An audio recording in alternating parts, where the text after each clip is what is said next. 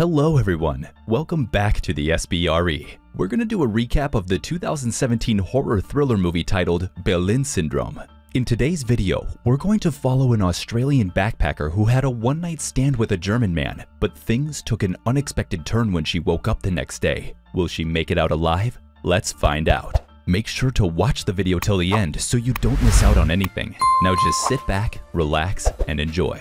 The movie starts on a train where a brown-haired woman named Claire is getting ready for her stop. Judging from the bag she's carrying, she seems to be a tourist. After getting off the train, she makes her way to surface level where it appears that she's in Germany. Then Claire is in a dark apartment looking out through the window at the buildings across the street. Claire is later seen walking down a hall where someone can be seen speaking a foreign language on the phone. She walks past the woman, giving each other a glance before making her way out to a rooftop. There she sees a couple of people. Among them is a man with a drink. The man then invites her to sit with him and his friends. She then begins to talk to the man and his group of friends, and also has a few drinks. She tells them that she's from Brisbane, Australia. Later, the music on the roof is turned up louder while the 5 people there mingle. They all have a great time until dawn, and the people there start to leave the rooftop with only Claire left there alone. She takes out her camera and begins taking photos of her surroundings and dancing alone.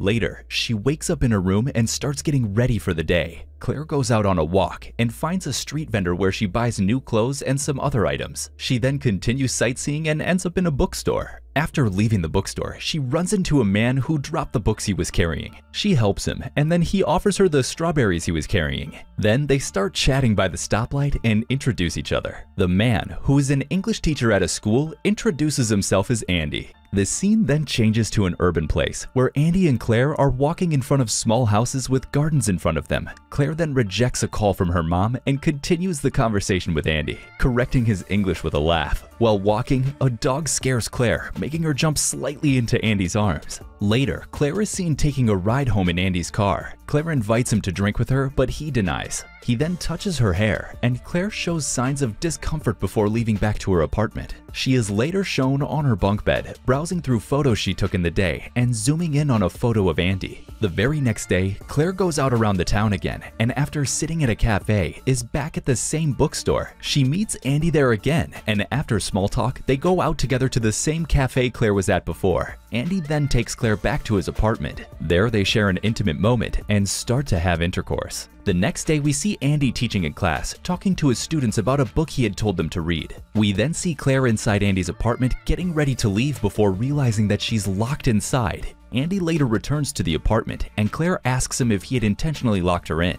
The conversation later evolves into another intimate moment between the two, before the scene shifts to a nightclub, then back to the apartment. The next morning in the kitchen, Claire finds the book that she and Andy were reading in the bookstore. Inside, she finds disturbing pictures of a woman. Claire thinks it's her, and checks her back in a mirror to find that a matching tattoo is indeed on her back. Scared, she tries to escape using the key left by Andy, but to no avail. She tries to use her phone, but finds out the SIM card has been taken out of her phone. She tries to break the window using a chair, only to find out that part of the window cannot be broken. Then we see that Andy returns back home, and Claire stops him at the door and says that she wants to leave. But Andy acts like everything is normal even after seeing the broken furniture. Claire keeps trying to talk her way out of the situation, and then we find out that Andy might have taken Claire's words too seriously. Andy keeps acting as if nothing wrong is going on, causing Claire to get even more upset. She lashes out at Andy, forcing him to subdue her. Later on, we see Andy sitting at a lecture and looking at photos of Claire. We find out that it's his father who's lecturing at the moment. Then we see them having dinner together and talking about their daily life. Andy begins talking about Claire to his father, while the scene transitions to Andy tying Claire to a bed. We later see Andy opening a lockbox, storing keys inside it. He gives Claire presents and says that he texted her mother on her behalf. In the morning before Andy leaves, he takes pictures of Claire and leaves her untied inside the house. After he leaves, she starts looking for something to defend herself with and finds a screwdriver under the couch. Then we see Andy coming back home, with Claire sitting in the kitchen doing a puzzle he gave her. Andy sits down and helps her with the puzzle, and when he's done, she stabs him with the screwdriver she found right on his hand. Claire grabs the keys he dropped and runs towards the door to escape. Though injured, Andy chases her down and catches up to her and carries her back to the apartment. Then, we see Andy talking with his father over a game of chess. His father looks at his wound from being stabbed, and he resists. Later, Claire and Andy have a small conversation, and Claire tries to convince Andy to let her go again,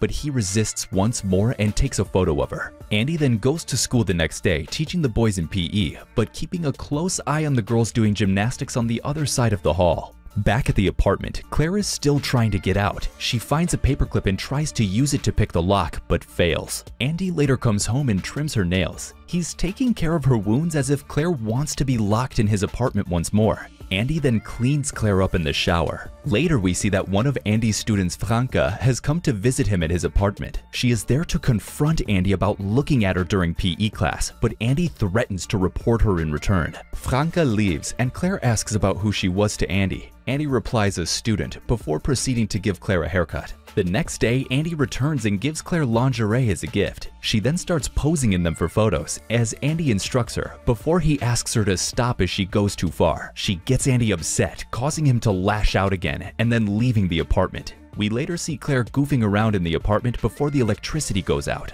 The following morning, Claire sees that it's begun to snow outside. Andy, meanwhile, was staying over at his father's house. He wakes up to find that his father had died in his sleep. Andy then returns to the apartment to Claire, and she confronts him after his loss. Sometime later, we see Claire making cake and playing the accordion. She seems rather happy. They have a chat over drinks about how Andy picked Claire as a target. Then after they talk for a bit, Andy brings out a surprise for Claire. Turns out it's a dog named Lotte. Then Andy takes Claire out to the forest, and while she's looking at the trees, attempts to kill her with an axe. But he hears someone yelling in the distance and stops. Turns out a boy and his little brother were playing nearby, and the boy comes across Andy and Claire. Andy goes to help while Claire tells the boy that he needs to call the police and find help for her. The young boy only gets scared, and the mother of the two boys comes there as Andy figures out what Claire was trying to do. Then they go home, and Claire ends up riding in the car's trunk. We see that Claire tries her best to have fun in her daily life in Andy's apartment while Andy goes about his life normally. One day, Andy took Lotte for a run and came back without her, telling Claire that she ran away. On New Year's Eve, we see Andy out with his friends at a party. Meanwhile, Claire has managed to unlock the room across from the kitchen in Andy's apartment. She finds a few photo books there, one of her and the other of another woman.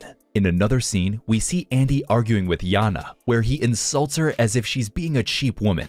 Yana gets upset and tells him to leave the party. After he makes it out, Andy approaches another woman, but she's very quickly called by her friend, so she leaves. Back at the apartment, Claire sees that there is someone else nearby, so she calls for help. The man tries to help her, but Andy arrives there just in time and gets rid of the man. Andy blames the death on Claire and tells her to help him get rid of the body. Andy then wraps the body up and sets it on fire where Claire watches from the window. Later, we see Andy boarding up the windows to the apartment after Claire broke them the last time. Then, Andy tells Claire to pack her items in a backpack because he's getting the apartment fumigated. Now, Claire burns herself on the stove, and Andy goes to look for medicine. This was a distraction, as she takes one of Andy's books and hides it while he was looking for some medicine. The next day, while Andy was outside the house, he turned off the plumbing to the apartment. At school, we see that Claire had slipped a photo of herself being abused into Franca's notebook, the one she took last night. Franca rushes to report the photo, but she drops it, and her friend next to her notices it. The students start looking at the photo while Franca bikes off from school.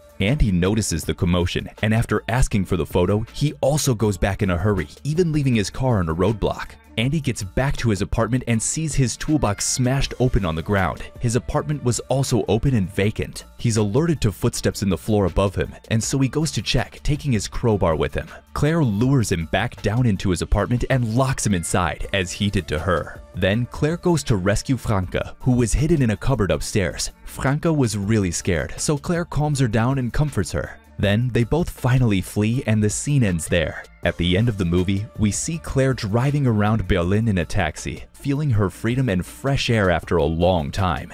That was it for today, guys. We hope you enjoyed the video. What are your thoughts about this movie? Would you watch it? Have a movie you want us to recap? Let us know in the comments below. And don't forget to leave a like and subscribe to our channel for more videos like this.